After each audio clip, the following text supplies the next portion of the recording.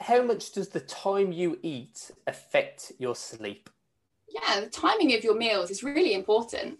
There's some research to suggest that consistently having an early breakfast is associated with early bedtimes.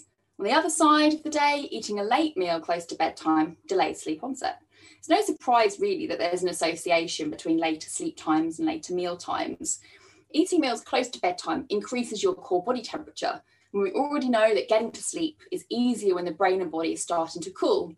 It's also important to consider what you eat before bed. There has been some research which has shown that eating carbohydrates that have a high glycemic index close to bedtime, so say around 1 hour prior to bedtime, can delay sleep onset. Whereas if you have a high GI carbohydrate-rich meal, say 4 hours before bedtime, sleep onset is faster. So really the bottom line is that you should have your last meal of the day around 4 hours prior to bed and ensure that your high GI foods are consumed early.